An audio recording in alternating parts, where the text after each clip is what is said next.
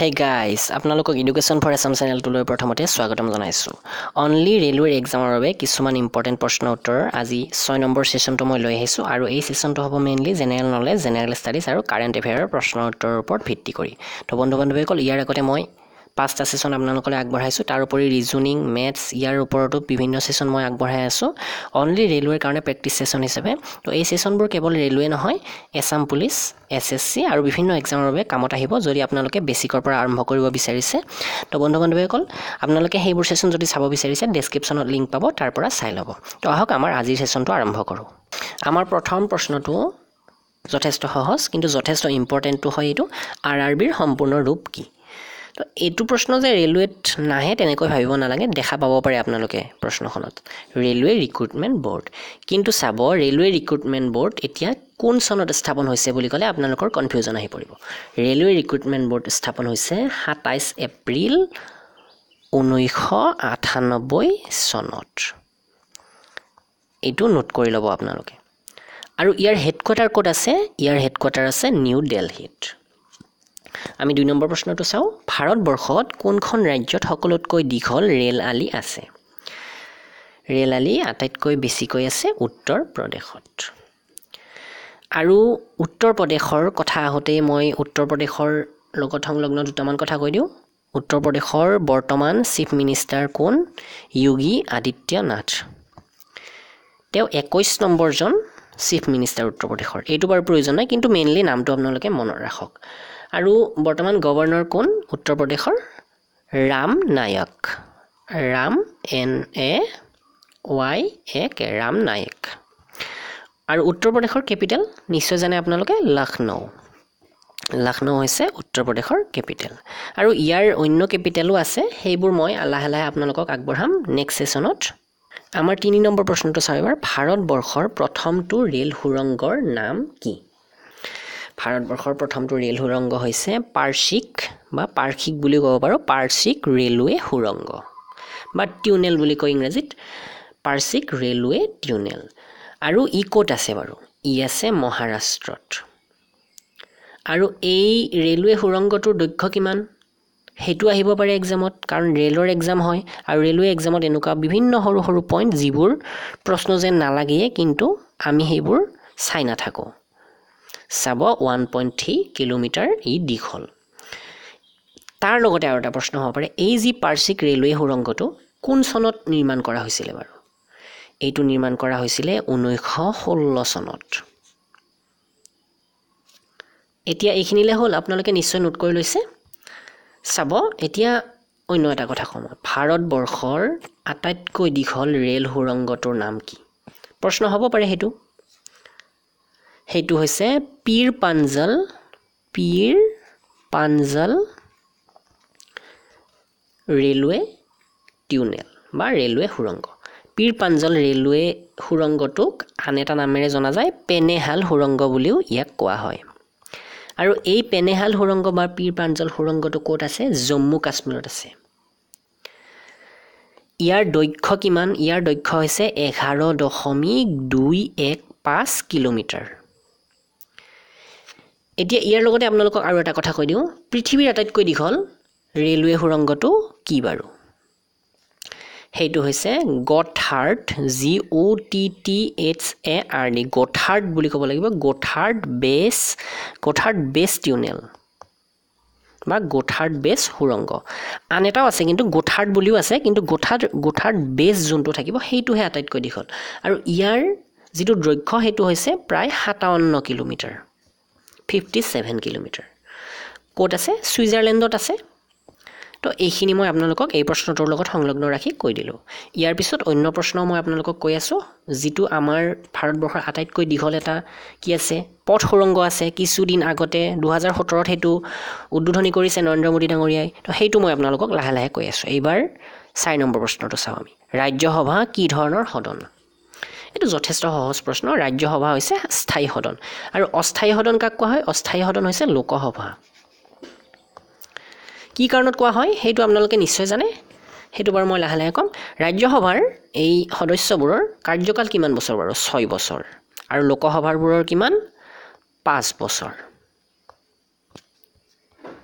এতিয়া আমি 5 নম্বৰ প্ৰশ্নটো চাওঁ ভাৰতবৰ্ষৰ সকলোতকৈ দীঘল ৰাষ্ট্ৰীয় ঘাইপথ কোনটো আমাৰ ভাৰতবৰ্ষৰ সকলোতকৈ দীঘল ৰাষ্ট্ৰীয় ঘাইপথ হৈছে NH44 নেশ্যনেল হাইৱে 44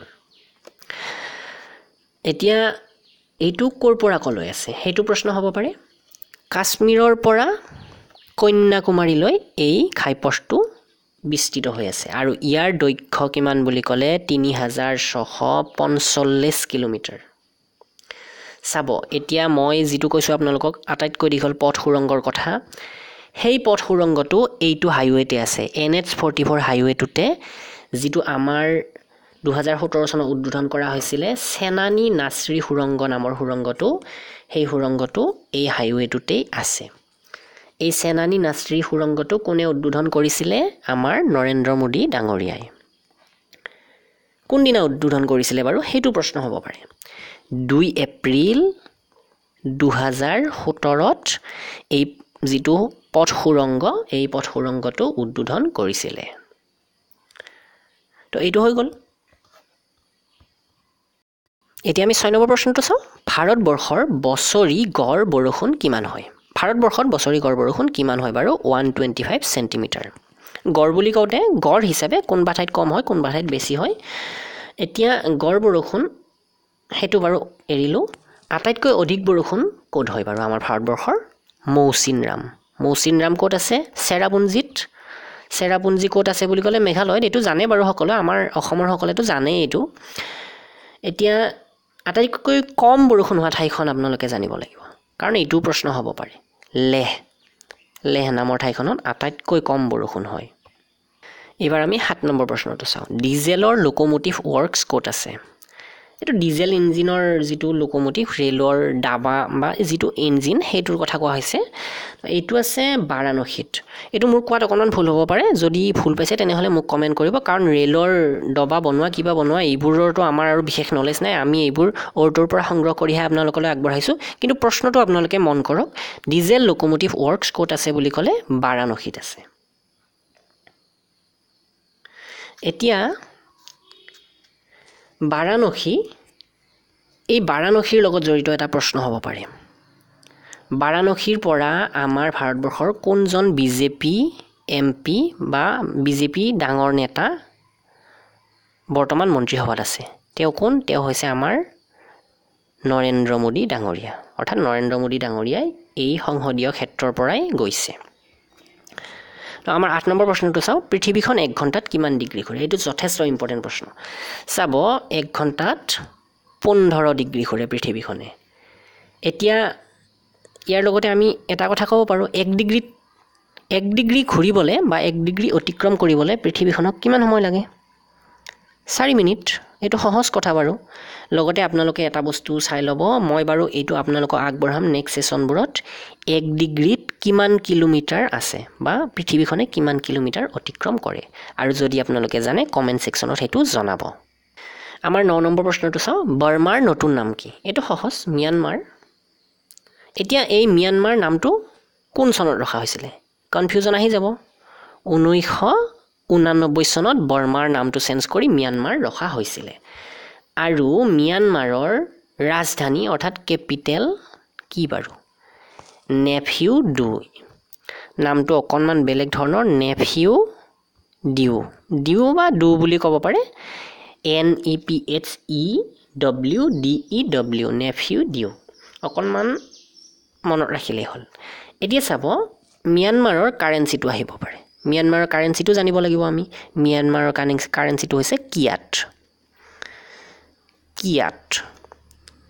মিয়ানমাৰৰ আটাইতকৈ ডাঙৰ চহৰ কোনখন হেতু প্ৰশ্ন হ'ব পাৰে ৰংগুন নামৰ চহৰখন মিয়ানমাৰৰ আটাইতকৈ ডাঙৰ ৰংগুনক আন এটা নামেৰেও জনা যায় ইয়ংগুন বুলিও কোৱা যায়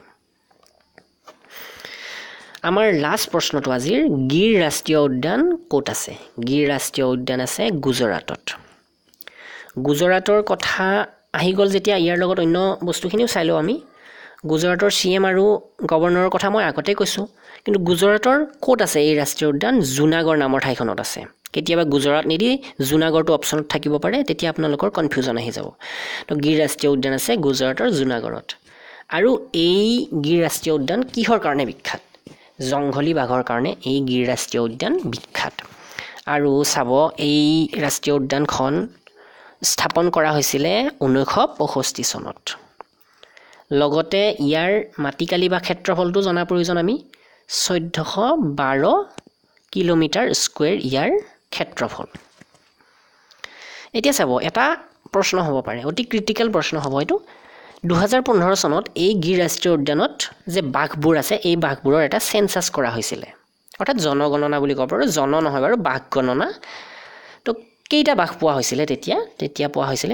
523টা বাঘ মুঠ বাঘৰ সংখ্যা কিমান বুলি ক'লে কিমান ক'ব লাগিব আমি 523টা বন্ধু বান্ধৱীসকল আপোনালোকে সেশনটো নিশ্চয় উপভোগ কৰিলে আৰু ইয়াতে মই যিমানখিনি পাৰো মোৰ সামৰ্থ্য অনুসৰি সংলগ্ন প্ৰশ্ন আপোনালোকলৈ আগবঢ়ালো তাৰ মাজত যদি মোৰ কিবা ভুল ভ্ৰান্তি ৰৈ গৈছে মোক ক্ষমা কৰি দিব আৰু কমেন্ট সেকশনত হেতু মোক জনাব ভুল হয়ই আৰু মানুহ মাত্ৰে ভুল হয় হেতু আপোনালোকেও জানে এইবোৰ মই অৰ্ডৰ পৰা কালেক্ট কৰি আপোনালোকলৈ আগবঢ়াইছো যদি মোৰ কালেকচনতে ভুল হৈছে তেনেহলে মোৰ উপায় নাই কিন্তু মই যিমান পাৰো ভাল ওয়েবসাইট চাই আৰু গুগলত চেক কৰি আপোনালোকলৈ আগবঢ়াইছো তো বন্ধু বান্ধৱীসকল সেশনটো নিশ্চয় লাইক কৰিব আৰু বেয়া পাইছে যদি ডিসলাইক কৰিব লগতে কমেন্ট কৰি হেতু জনাব ইমপ্ৰুভমেন্টৰ বাবে মোৰ তো আজিলৈ ইমানখিনিয়ে ধন্যবাদ